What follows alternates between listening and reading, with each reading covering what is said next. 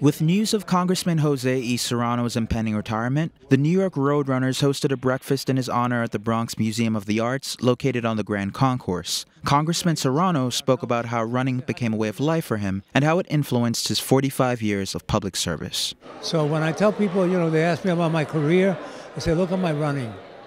If you look at my running, you'll learn about my career. Steady, not loud, not first, but always finishing. Known for their work in the promotion of running and fitness, the New York Roadrunners, otherwise known as NYRR, presented Congressman Serrano with a commemorative plaque for his consistent support of running programs in New York City and his commitment to the overall wellness of the Bronx and its constituents. You've done so much in your 46 years of public service to help and inspire people in the Bronx and this nation.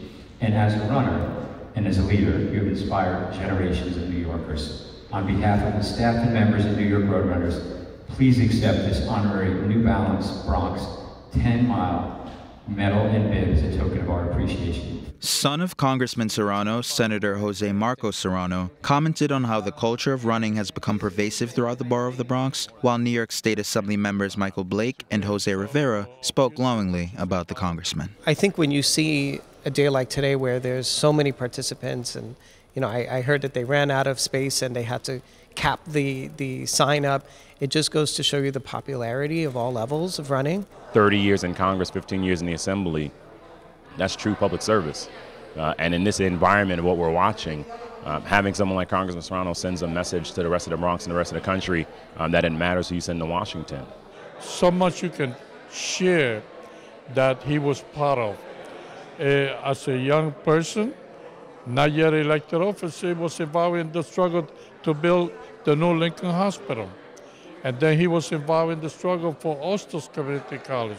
Congressman Jose E. Serrano has run over 200 NYRR races, including the New York City Marathon in 1982 and 1983, and has remained an advocate for the organization, which now serves nearly 670,000 runners of all ages and abilities annually. If you'd like to learn more about the NYRR, please visit their website at nyrr.org. Reporting for BronxNet, Stephen Powell.